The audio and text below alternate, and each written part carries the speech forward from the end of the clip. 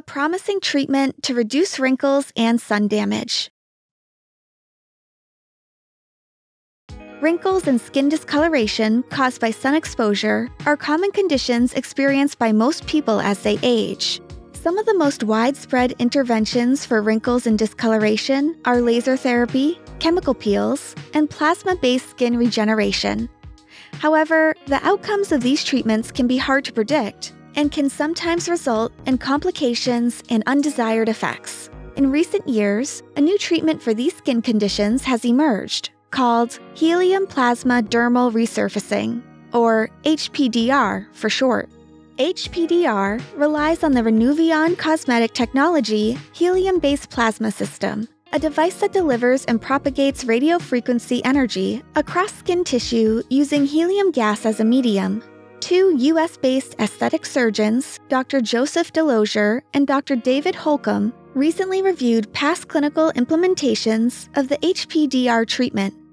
Their study analyzed the medical records of 301 patients who had received HPDR treatment on the face and neck between 2012 and 2020. The patients had received HPDR treatment on one or more parts of the face and neck, most of which were passed 3 times with the helium-based plasma device.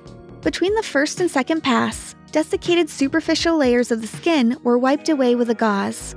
About 2/3 of the patients had also undergone other cosmetic procedures, such as a facelift.